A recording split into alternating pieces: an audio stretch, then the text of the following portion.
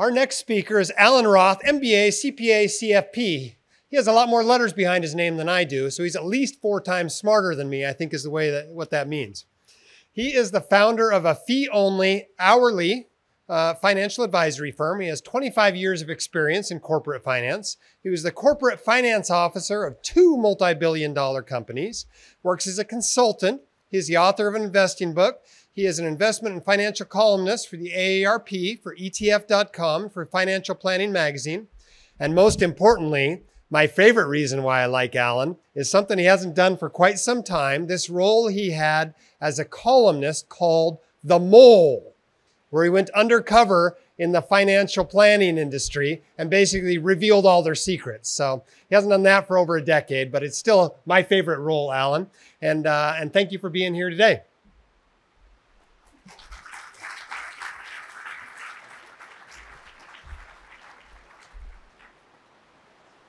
Wow, skies are opening up when I talk. Yeah, The Mole was the most fun I ever had writing. Bear the right amount of risk. How do we typically, holy crap, how do we typically determine the amount of risk to take? We take a risk profile questionnaire. And I know it doesn't seem like it today, but these are the returns of the total US in blue, total international in red, and total bond. And we are in the single worst 9 months in bonds that has ever happened before. But still, bonds are a whole lot less risky than stocks. And by the way, there are some wonderful opportunities in this bond route. Something like tips. A year ago, you could earn a negative 1.6 return, real return. Today, it's a positive 1.7. So there are some really good things about this really bad bond market. How do we typically determine our risk? Raise your hand if you've ever taken a risk profile questionnaire. Vast majority of people, me too. Well, Jason Zweig of the Wall Street Journal, who'll be here tomorrow, says they're worthless. And I say, Jason, I completely disagree with you. They're not that good. They're actually dangerous. Why? Because the way we feel about risk is not stable. And the bigger one is they don't measure one's need to take risk. I've taken risk profile questionnaires. I love to take them. And I should be 70% to 140% in stocks. I should have a margin account. By the way, what would have happened to that margin account in today's market? It would have been called. Okay. I'm 45% in stocks. Why? Because we've won the game. Our need to take risk is low.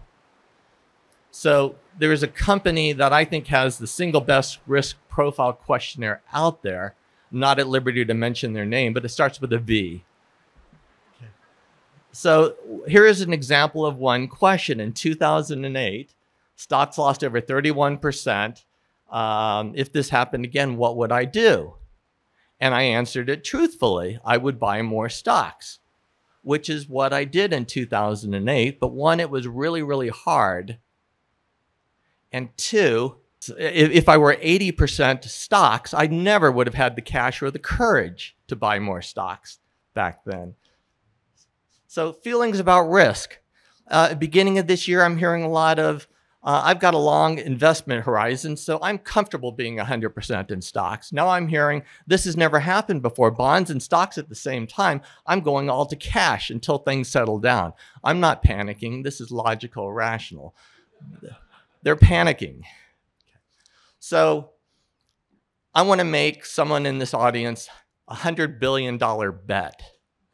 And I'd rather have some diversity rather than a white male. Okay, so who would take this bet where there's a 99% chance of winning? If I tell you that if you lose, you die. Your spouse dies, your children die, probably wouldn't take that bet.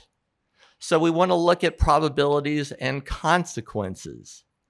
So we typically ask, how would you feel if your stocks lost 50%?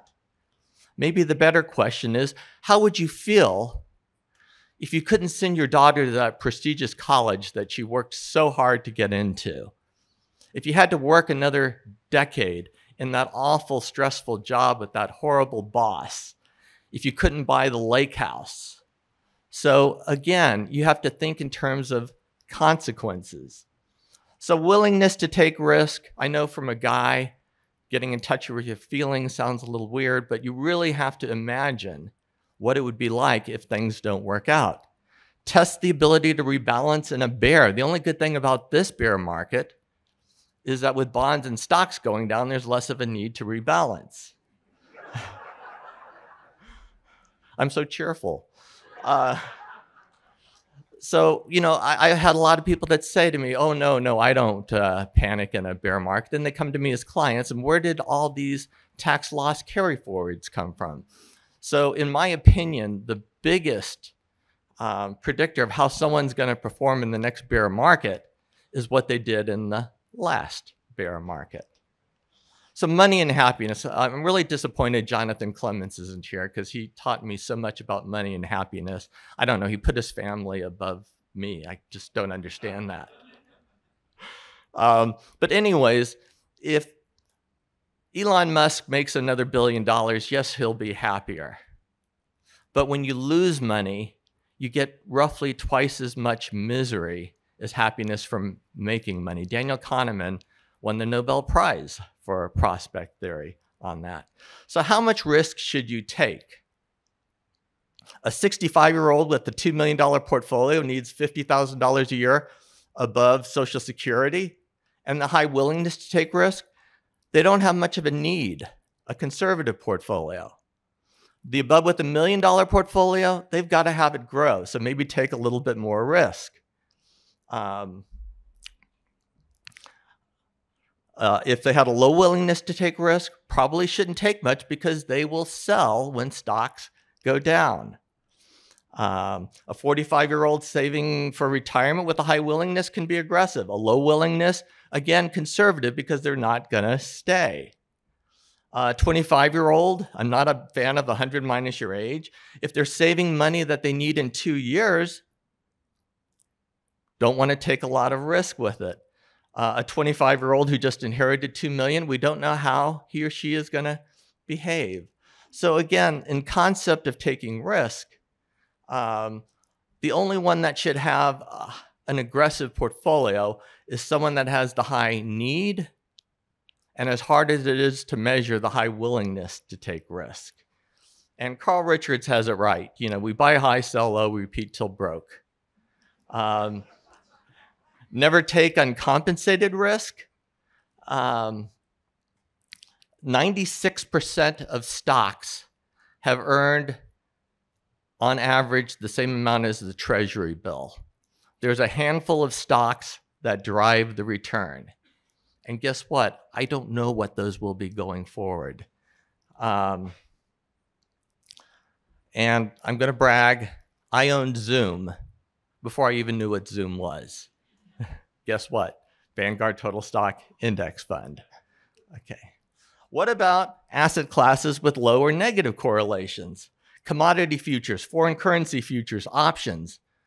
Can somebody tell me the one thing that all three of these have in common? In the aggregate, not a penny has ever been made before costs. There's someone on the other side of the trade. Inverse S&P 500 funds, triple inverse S&P 500 funds. And don't laugh.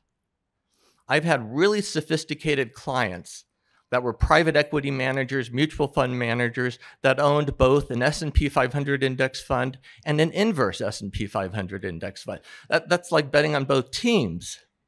You can't win through a bookie. Gambling half your net worth in Las Vegas. It'd be more fun than many of these other things. So low or negative correlations isn't enough. You also need a positive expected long-run return.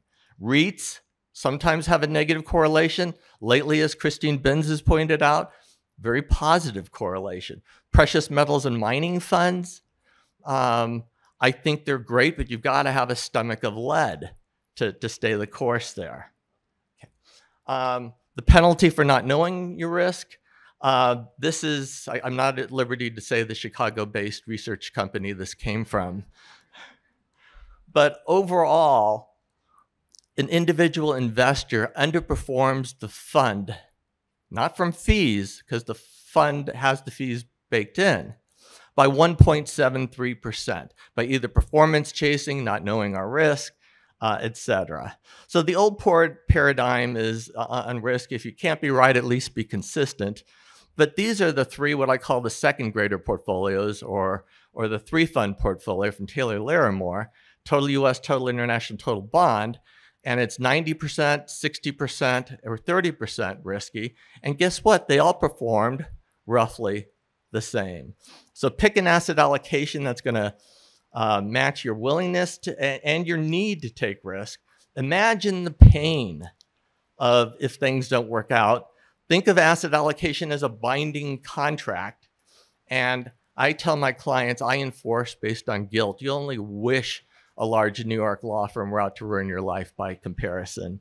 And when I disagree with a client, I negotiate. For instance, in good times, the client might say, I want to be 70% stocks, and I think 60% is more appropriate.